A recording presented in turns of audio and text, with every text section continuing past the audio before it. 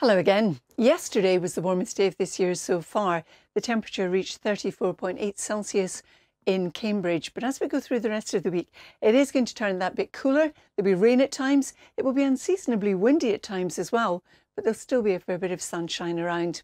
Now today we've got this weather front bringing in some rain, and if we follow where it wraps around across the northwest, here we'll see a return to sunshine and showers later, but unseasonably windy across the northwest with gales across the Outer Hebrides and the Isle of Skye today.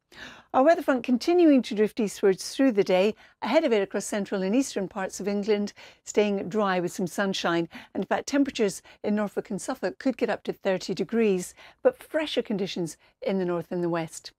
Through this evening and overnight, our weather front continues to drift eastwards as a weakening feature, not getting into the far southeast where it could well be preceded by some showers, but some clear skies and the winds easing.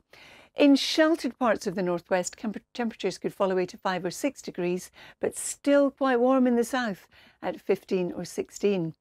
Tomorrow then we start off with the cloud, some spots of rain initially, that will tend to fizzle, but as we move west through south-west England, Wales, the Midlands, northern England, Scotland and Northern Ireland, a lot of dry weather, fair bit of sunshine, but the winds strengthening later on in the day out towards the west with more cloud building. Temperatures 15 to about 24. Then as we move from Wednesday into Thursday, well, we've got this next clutch of fronts connected to this area of low pressure coming our way. And if you look at the isobars, it is going to be quite unseasonably windy across England and Wales ahead of this weather front. So after a dry start, the cloud will build as the rain continues to push southwards across Scotland and Northern Ireland into Northern England and also Wales.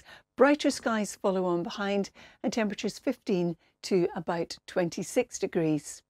Then as we head on into Friday, we've got the remnants of that weather front to clear away from the southeast and the English Channel Islands. What you'll find is behind it will become drier and brighter, but also some showers being driven in on a blustery wind across the northwest.